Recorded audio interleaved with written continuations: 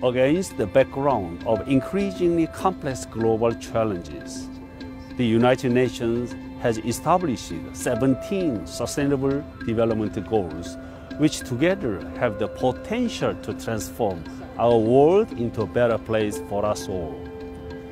As a UN agency, IMO has a strong commitment to helping achieve the aims of the Sustainable Development Goals. Shipping and the ports can play a significant role in helping to create conditions for increased employment, prosperity, and stability through promoting maritime trade. The port and the maritime sectors can be wealth creators both on land and at the sea. To highlight this potential, our theme for this year is Connecting Ships, Port and People. It will enable us to shine a spotlight on the existing cooperation between ports and the ships to maintain and enhance a safe, secure and efficient maritime transportation system. We will help our member states to develop and implement maritime strategies that address a wide range of issues, including the facilitation of maritime transport and increasing efficiency, navigational safety, protection of the marine environment, and marine security.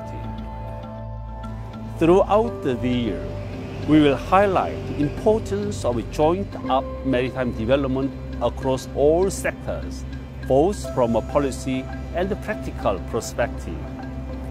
The benefits of the free and efficient flow of goods and trade extend far beyond the ships and the ports themselves, and we will show how an effective interface between them can improve the lives of people everywhere, especially in the context of Sustainable Development Goals. IMO's role as the global regulator of the shipping industry can enhance this integration, as a consistent, uniform regulation facilitates the free flow of commerce. But to be sustainable, human activities have to be balanced with the ocean's capacity to remain healthy and diverse in the long term. The so-called blue economy is a large and growing industrial sector, and as it grows, it must remain safe and secure and not threaten the environment.